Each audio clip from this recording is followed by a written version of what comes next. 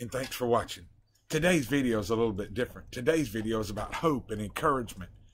It explains what drives me each and every day.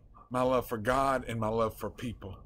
See, 10 years ago, I was diagnosed with esophageal cancer and given just a very short time to live. And to give you a little backstory on that, 10 years ago, I owned a construction company. I was also a bivocational Southern Baptist pastor. Sandy and I had just celebrated our 19th wedding anniversary. Sandy was a nurse in the home health field, and she's still a nurse today in the home health field. Our kids were 17, 15, and 13 then. The two oldest are boys, and our baby is a little girl. So I hope that you find encouragement and hope in this video. So previously I had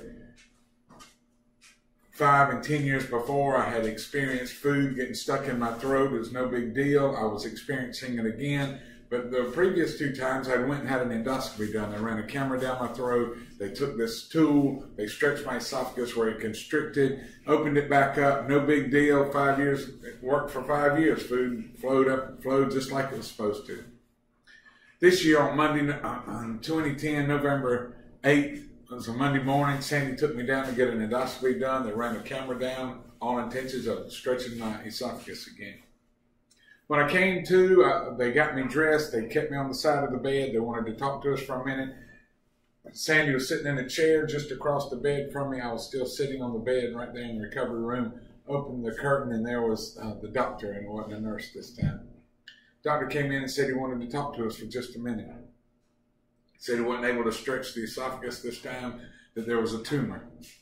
He said he had taken 40 biopsies from up and down my esophagus. Yes, 40 biopsies. Said that what he wanted to do, he felt like he was pretty sure it was cancer, but to be 100% certain, he needed to send it off for testing. He set me up for a PET scan on Wednesday, November the 10th. So Tuesday, I went home and took it easy. Wednesday morning, Sandy got up, went to work like normal. I got up, instead of going straight to work, I went and got an endoscopy done. Went and had the PET scan done. After the PET scan, I went and went to work just like normal, worked all day. We were hoping to get the results of the test of those biopsies on Wednesday afternoon, but we didn't. So Thursday morning, I get up, I go to work. Sandy gets up, she goes to work. 2:30 in the afternoon on November the 11th, I go to there in town to go visit a friend. As I'm pulling into the parking lot, my phone rings. I answer it. It's Sandy. She said, "Hey, where are you?" I said, "I just pulled in to the rehab hospital over here to go see somebody." And she said, "Well, just stay right there in the parking lot. I'm across the street. I just dropped labs off here at the hospital. I'll be right there." I said, "Great." I pulled into a parking spot. I put my truck in park, rolled both windows down, was sitting there. Someone I knew came walking up. They began to talk to me. They were standing at the driver's side door. Sandy pulled in behind me. She parked. She walked up to the passenger side door. Window was down. I was waiting for her to get in, and she just started, tears just started rolling down her cheeks. And she said, "I need to talk to you. Can you come back here to my car?" So mutual friend kind of excused themselves. I got out of the truck. I walked back to Sandy's car. She looked up at me. I'll never forget. She said, "It's cancer." I said, "They just called." She starts crying and boo-hooing, and we're holding hands, and I just wrapped my arms around her. She wrapped her arms around me, and I looked down at her. Locked eyes, and I said, "It's going to be okay." She looked up at me and she said, I'm the one supposed to be telling you that, not the other way around. See, since Monday, Sandy had been researching esophageal cancer. What does esophageal cancer mean and all of this stuff? I couldn't even pronounce esophageal at the time, much less spell it, and I wouldn't know what I was looking at if I didn't know how to spell it. But Sandy had been researching, and she knew all the stuff that needed to be known about esophageal cancer. And I'm going to tell you, that's the worst thing anybody can do is when you're diagnosed with something, is to get online and start looking.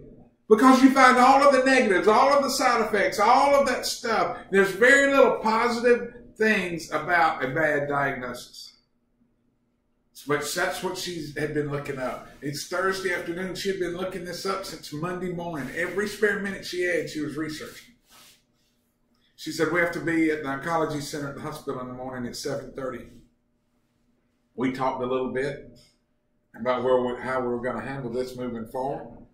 We went home that night, and to let you know, we had just moved into the church parsonage, and the church sat on a 16-acre campus.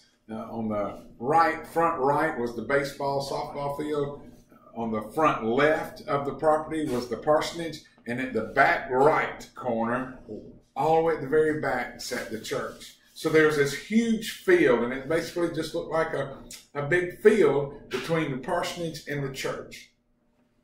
And then there was a path that went from the parsonage over to the baseball field. It was right on the road. But anyway, Thursday night, Sandy and I went home. We always ate dinner with our kids. We sat down at the dinner table. That was November the 11th, 2010.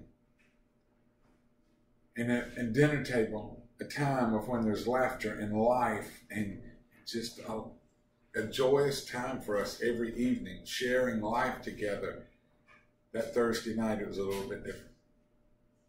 I don't know if you've ever been there. I don't know if you've ever had to share any news with your children, but as a dad with a 17, 15, and 13-year-old sitting across the table from you, you have to look them in the eyes and tell them their dad has cancer.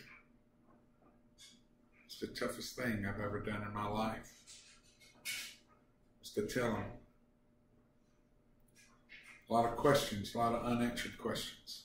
We told them we were going to the hospital the next morning to meet with an oncologist, and they were welcome to go with us, and they chose not to. They chose to go on to school and for us to fill them in over the weekend.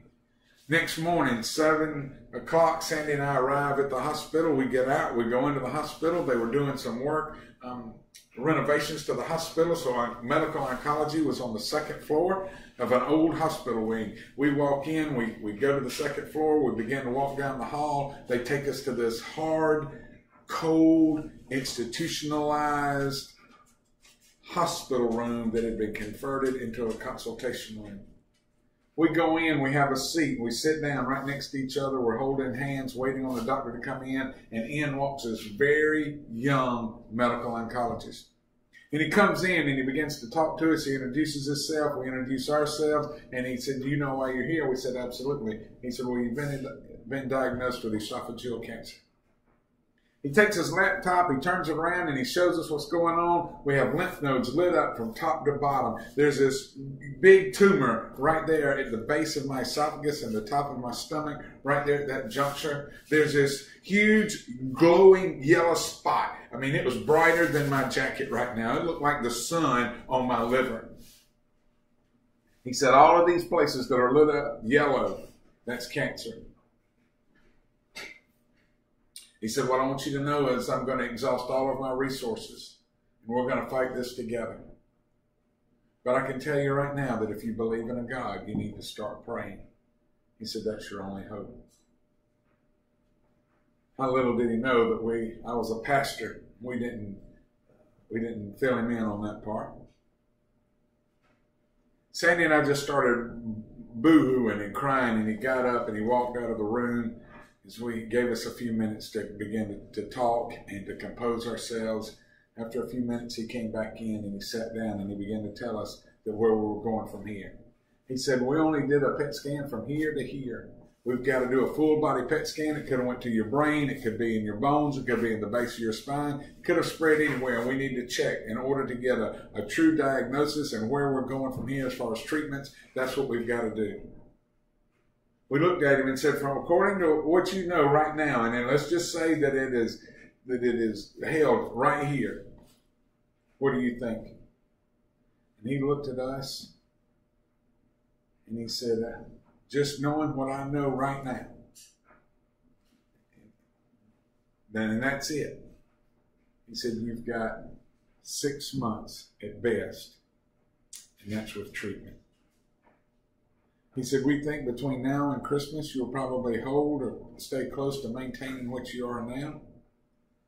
He said, but right after the first of the year, you'll begin to go downhill rapidly. And he said, son, I'm telling you that things need to be in order. In 6 months at best. So we got up, we held hands, and we left. He had already set us up for another PET scan for the following Wednesday. As we left, Sandy went back to work. I went to work for just a little while, and then I began to make a phone call. I called a great friend of mine who was a community pastor at a big church where Sandy and I are members that we attended in between churches. When we were in between churches. I told him what was going on. He was a cancer survivor. He talked with me. He prayed with me a little bit. I asked him to please keep it confidential, and he did. Then I called another friend. I don't know if you've got a friend like this or not, but I got one. And no matter how many times you call him, no matter what you need, if you call him, he's not answering the phone. He'll call you right back. You text him, he'll call you. But if you call him, he's not answering that phone. So you got to leave him a message. And this guy's name's David Little. I'll never forget. He's the director of missions at the local Baptist Association. So I called David Little. I told him what was going on. He called me back. He didn't answer, but he did call me back. I told him what I needed when he called and said, hey, I just need for you to pray. I also need for you to know that I'm going to resign from the church on Sunday, and they're going to need some help navigating this as I exit and trying to find someone new. And then I just probably need somebody to lean on. And he said, not a problem. And David prayed with me and asked him to keep it confidential because I didn't want anybody in the church to know. I wanted them to hear it from me. He said, not a problem. After I talked to David Little, I just kind of hung out at church a little bit. I prayed. I went to the sanctuary. I went to the altar and I prayed. I left there, went home. We had little girls all over the place. My daughter had already had a birthday party set up, and so there were just a lot of 12 and 13-year-old little girls. They were having a spend the night party. So Friday night after they went to bed, I just couldn't sleep, and I decided I was going to walk down to the church. It's 2:30 in the morning. Walk down to the church to pray. So I'm walking from the parsonage down to the church, and I get halfway down through that field, and I can no longer walk. I'm just heartbroken. And I'll never forget, in the middle of that field, at 2:30 in the morning, I fell to my knees. I didn't scream at God. I didn't ask him a ton of questions like, why me? What did I do wrong? I didn't ask any of those questions. And I'm not saying that if you have a diagnosis, there's nothing wrong with asking some questions, because we don't get answers a lot of times until we ask those questions. But I didn't. I didn't scream and yell at the top of my lungs, and sometimes that's okay to scream and yell at the top of your lungs. You just got to get that frustration out. But I didn't. What I did do was I looked up at God. I said, Lord, if you're ready for me to come home, I'm ready. I'm not going to ask you why, but what I am going to ask you is this. Lord, if you have enough mercy in you for my wife, I'd appreciate it if you leave me here. My wife is the love of my life. And she has faced way too many heartbreaks in her life for this to be another one. God, if you think it's best for her and for me to come on home now, I understand. But I sure would like to stay here and be the husband that my wife needs. And I just sat out there in the middle of that field looking up, waiting for an answer, waiting for some kind of sign that would say, I hear you. But I didn't. So I got up, I went on to the house, I crawled into bed, and I don't think I slept a wink that night. Saturday night, we explained to our kids exactly what the doctor said and what was going on. We told them Sunday morning we were going to get up, go to Sunday school. When I got up to preach the message, at the end of that message, that I would ask everybody to remain seated, that we had some news we wanted to share. So that's what we did on Sunday morning. About 2 songs in, Sandy just got really emotional, and she got up and she left the sanctuary. She went to the bathroom and then went over to the pastor's study. That's where she sat with the door shut. So after the 4th song, just like in a regular Baptist church, I got up to preach. I got about a minute and a half into my message, and I just broke down and tears started rolling. And everybody got extremely quiet. Not that they weren't already, but everything got really quiet. I looked at my kids, which sat right there from the pulpit looking out. They sat on the very front row, right on the left. That's where they sat every Sunday. That's where her and that's where Sandy and the kids sat every Sunday morning. I looked down at the kids and I said, "Hey, can you go get your mom?" So they got up, they went and found Sandy. They brought her back into the sanctuary. They came in and the kids stood right here on my left. Sandy walked around and stood right here on my right. I began to tell them the diagnosis we had gotten that week. And at that moment, you could have heard a pin drop. Now, Southern Baptists, we believe in prayer, we believe in miracles, but we're not the kind that name it and claim it and lay hands on it and all that sort of stuff. But that's just not who we are. And I'm not saying there's anything wrong with that, by any means. Just the traditional Southern Baptist way, that's not it. We'll pray for you. We'll love on you. We'll do anything in the world for you. But name it and claim it and laying on of hands and just believing at that moment that it's gone is not what we do. But I want to tell you, there was this young man. He was a teenager who sat halfway back on the left-hand side. And he didn't come to church every Sunday. This Sunday he was there. And he was all the way on the outside of the pew, right on the outside aisle on the left-hand side. He got up as that church was deathly quiet. And he began to pray.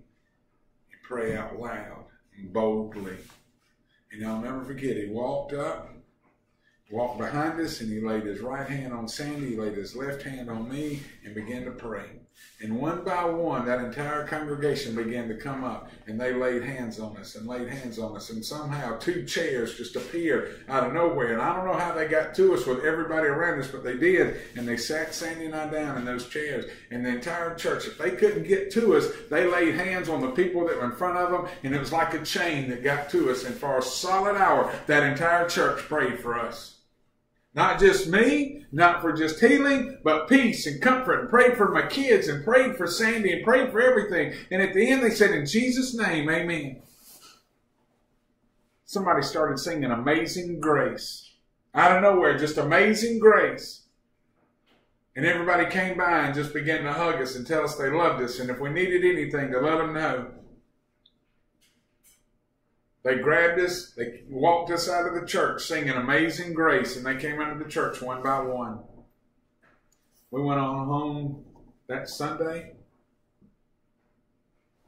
Monday went to work. Tuesday I kind of hung around the house. Sandy went to work. Wednesday I went and had my second PET scan. Went and had it done, went to work on Thursday. 7:15, Sandy and I are finding ourselves back in that same consultation room on the 2nd floor of the hospital in the oncology department. And when we sit down, out of nowhere, in walks a completely different oncologist.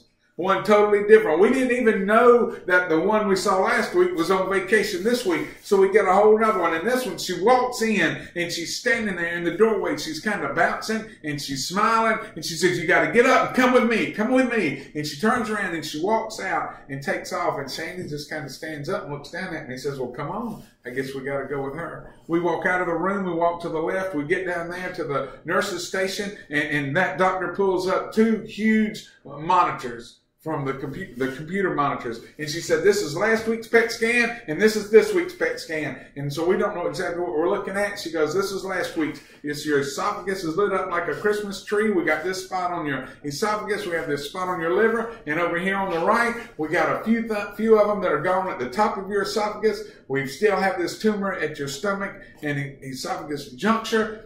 But the spot on your liver, we can barely see it, but it's disappearing. She goes, I can't explain it, but what this means is that you are free for treatment.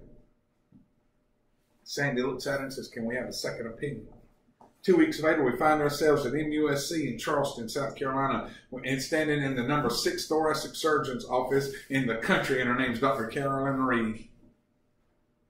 Dr. Carolyn Reed looks and she goes, I have dedicated my entire life to surgery and thoracic surgery and cancer. And I'm telling you right now, I don't care what you believe and I don't care what you say.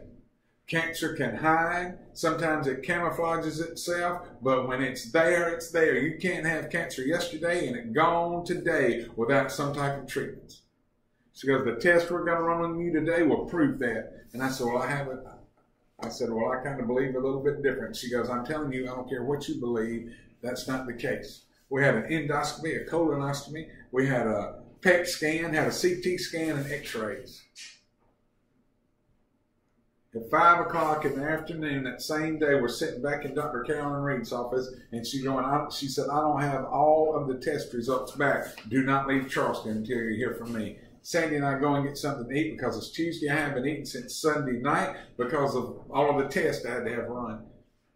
We're sitting in the restaurant. We're done eating. We're sitting there having conversation, looked at each other and said, I guess we better get a room because there's no way the doctor will call us this late at night. We sit there, 7:30. We're sitting in the restaurant. Phone rings. She goes, this is Dr. Carolyn Reed at MUSC. I said, yes, ma'am. She said, the spot on your liver is not showing up. She said, we can see it. It's got a little bit of a glow to it, but it's not something that is consistent. We would normally say it was consistent with cancer. She wrote down some long name of how she was going to describe this. She goes, that's not it, but I don't know anything else to write in the spot to cover it. She goes, you're free for treatment and surgery. We went back to see her 2 weeks after that, laid out our entire treatment plan, our surgery date, sent us back to Greenwood. And that's where we began to administer our treatments. For 5 weeks, 5 days in a row, from 7 o'clock Monday morning till noon on Friday, I wore this fanny pack that had a pump 5-FU chemo through my body 24 hours a day. I took a shower with it. I slept with it. No matter what I did, that bag was right there with me. Simultaneously, I did radiation treatments on all 4 sides. I still got all of the little 2 dots here, here, here, and on my back. 5 days a week, Monday through Friday, took weekends off, just like chemo. I got the radiation treatments. 28 radiation treatments. 5 weeks of chemo. After all that was done, I was sick as a dog every day. Couldn't swallow, didn't have the energy to hardly move. I couldn't hardly walk to my truck without nearly passing out. Took a few weeks off, got another PET scan. Everything is still there. Nothing's shrinking, nothing's going away, but praise the Lord, there wasn't any additional growth. We were extremely happy. I was supposed to have surgery in the middle of March. Something happened with Dr. Reed. I had to wait until the end of March to go get surgery. We get there on a Monday. They go ahead and check us in. They put us in a hospital room, got us checked in, put all of our stuff there, and told us we could leave to be back at 5 o'clock on Tuesday morning. Sandy and I go back to a condo. We get up at 5 o'clock. We get to the hospital at 5 o'clock, go straight to the hospital room, walk right in, get undressed. They do all that stuff to verify who you are. I'm sitting in there at 6 o'clock in with Dr. Reed and the whole team. Take me back to the OR. She said, this is going to be about 9-hour surgery. Takes me back. 15 hours I was in surgery. We had complications. Quite a few of them. I don't know if you know what a full Ivor Lewis esophagectomy is, but they cut me from here to here. They cut me from at the top back here all the way around my shoulder blade and around to my side. They open you up, they break your number 4 rib, I think it is, kind of push it out of the way. They go in, deflate your right lung so they can stick their whole hand in there and do some work. They take all this stuff right here, they pull it out, lay it to the side, they cut your esophagus out. They took a third of my stomach out, and what was left of my stomach, they made a drop tube, sewed it together, and that's exactly what it was, a drop tube. And they pulled it up and tied it to the top 3 inches on my esophagus. Everything below that was taken out. Sewed me back up, sent me to ICU. I was in ICU for a while. I think I was in there for a day. They sent me out of there and sent me back to my room. I was hooked up with so many fluids and that sort of stuff, but they wanted me to walk. So Sandy's making sure that I walk every 30 to 40 minutes. I'm making 1 lap around the whole hall of that floor. Everything's going great. About 4 days after surgery, I come down with a high fever, right around 102, 103. Can't get it to break. I'm sick. I'm so weak I can't get out of the bed. My fever won't break regardless of the medication they give me. No matter what's going on, they can't get it out. Dr. Reed comes in and she said, Mr. Charles, and I called her Sunshine. I said, yes, Sunshine. She said, you're very sick. And we're extremely worried about you, and we've got to take you back to surgery. She goes, as soon as the ER opens, we're going to take you back there. It's going to be a few hours, but as soon as it opens, we're going to take you back there and you're going to surgery. To this day, I'm not exactly sure what all they did. That surgery lasted 5 hours. They took PICC line out. They took my port out. They took all sorts of stuff out. On the way in, right before we went into the ER, right before we went into the operating room, the OR, she looked at me and she said, Mr. Charles, you're very sick. We ran into a lot of complications in that first surgery. And she said, you're weak. She goes, I need for you to hold on. And if you can get through this, it'll be all downhill from here. And I said, okay, Sunshine, we got it. So like I said, that surgery went in there, lasted quite a few hours, put me in ICU for another day, sent me back out, put me in the room. My fever had broke. They put some IVs in me. They were feeding me full of antibiotics, other medications that I needed. I'm still on a liquid. I'm still not able to eat or drink. Only fluids I'm getting are through an IV.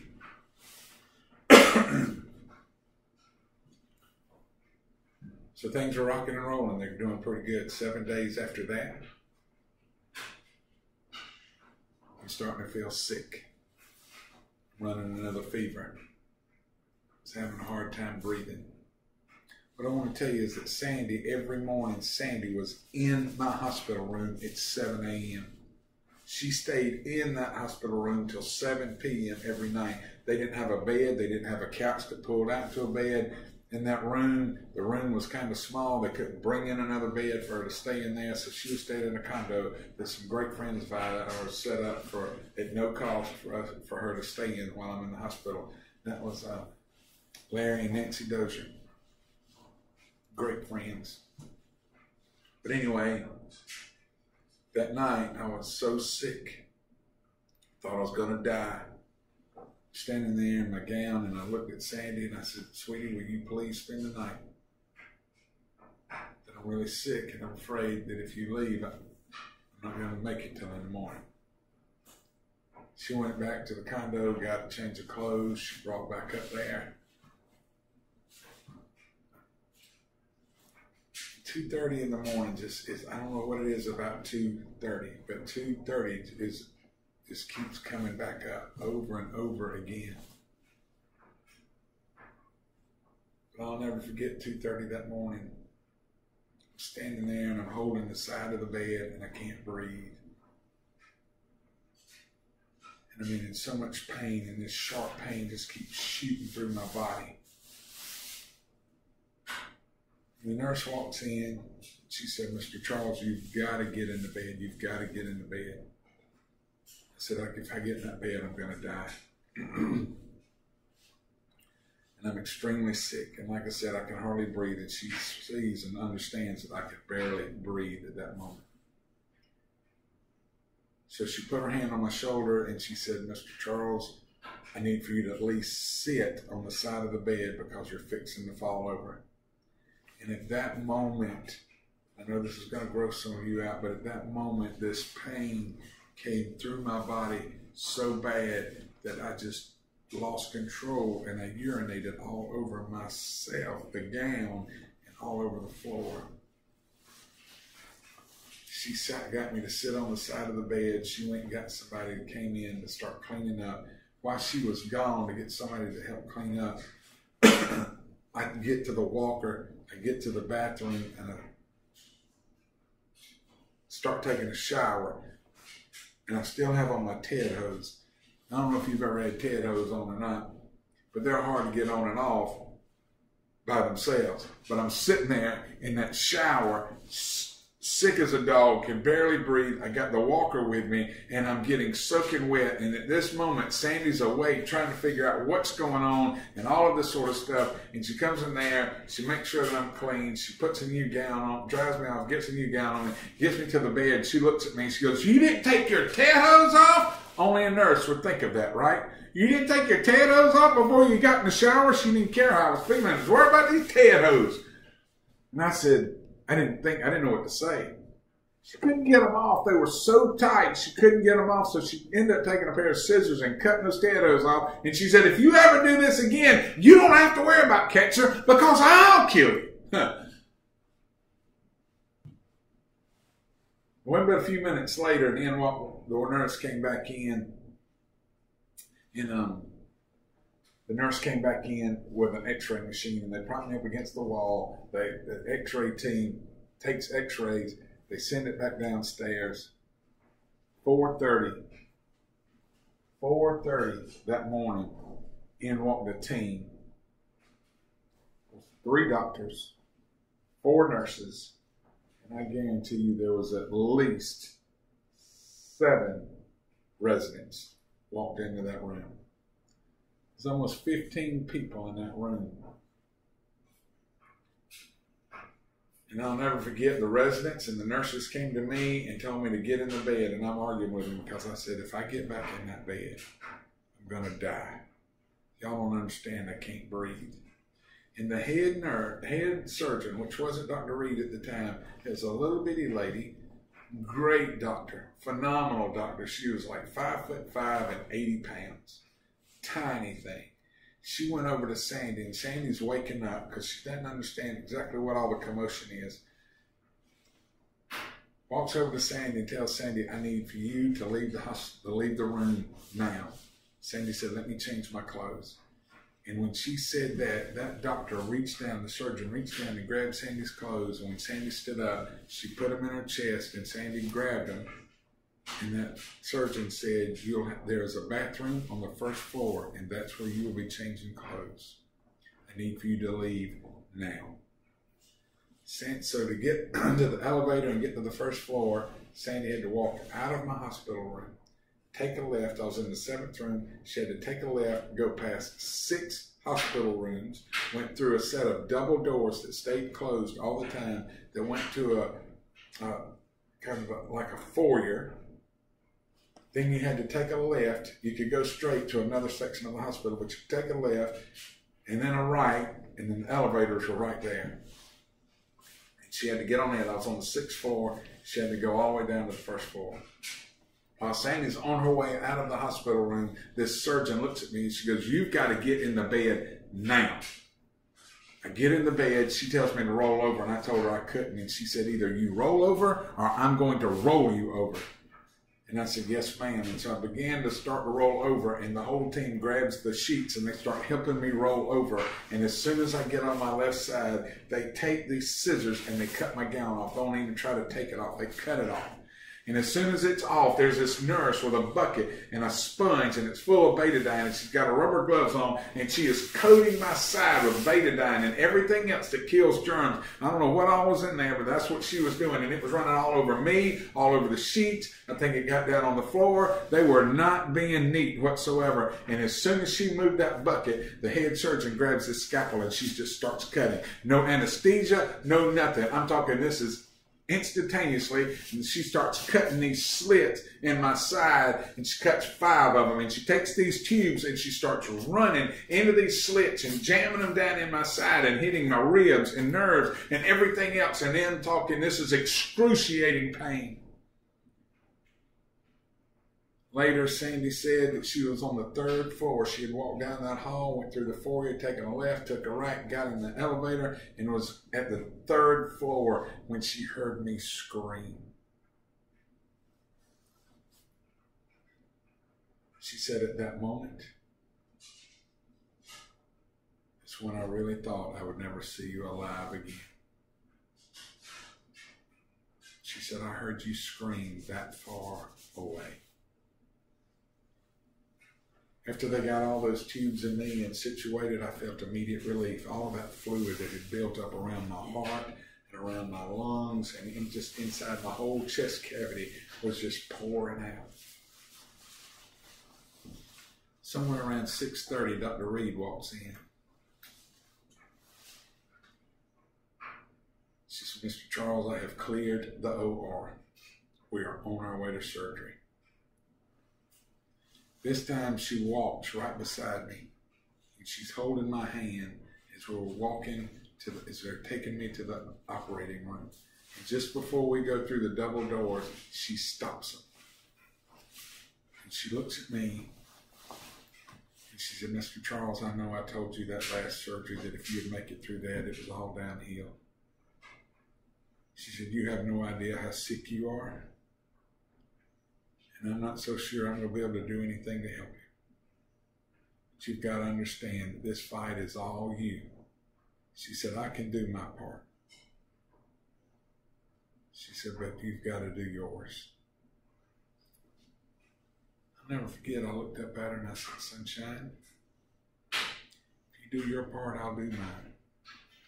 And if you win, we win. But if you lose, we lose. From that moment on, I don't remember anything else until waking up in the ICU. That surgery went on for 12 hours, by the way. Sandy said they was in surgery for 12 hours.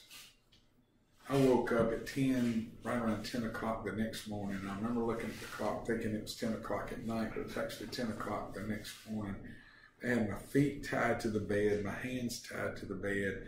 I had tubes running out of my nostrils. I had a tube running down my throat. I had a catheter. I believe if there was an orifice in my body, that there was a tube running out of it, out of my ears, I mean everywhere.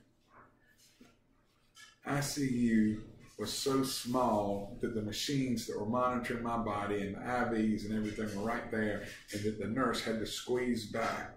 Now, I was in so much pain, it's hard to describe. And I don't know that I could describe it.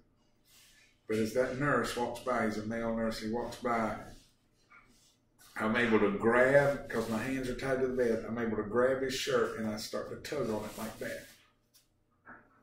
And he leans over and he said, Mr. Charles, I know that you're in pain.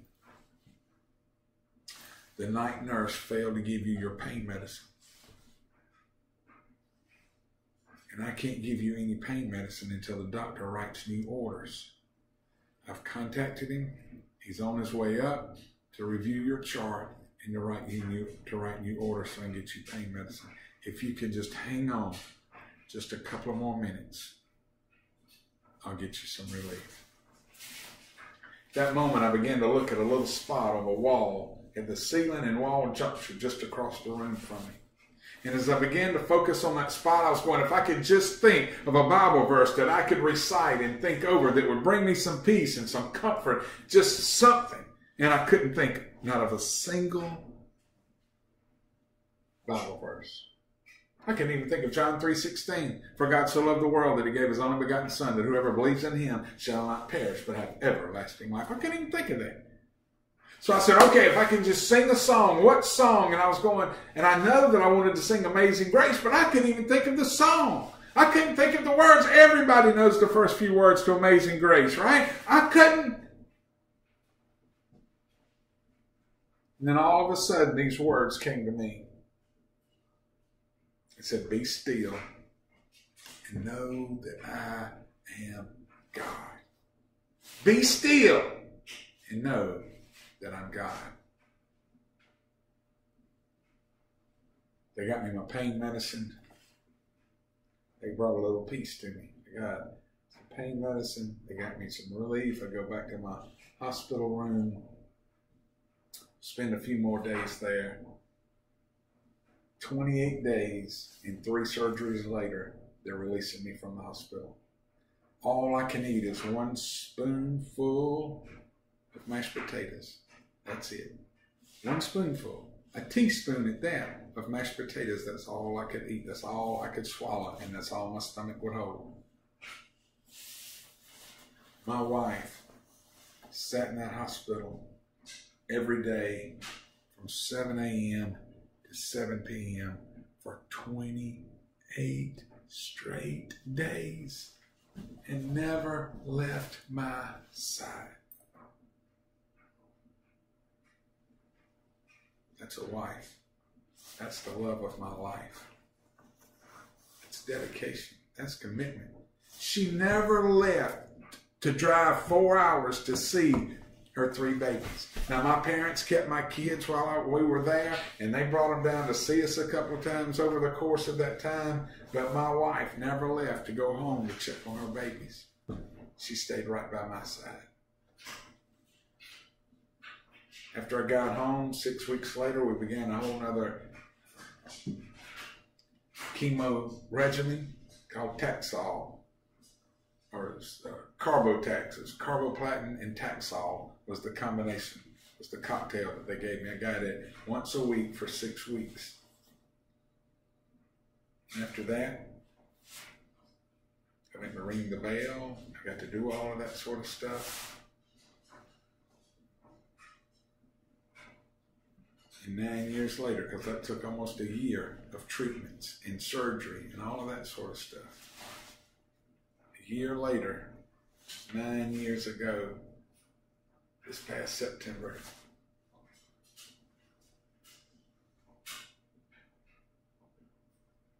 and today, 10 years after my diagnosis, I'm standing here alive and healthy. I still get checkups once a year, and everything's just wonderful.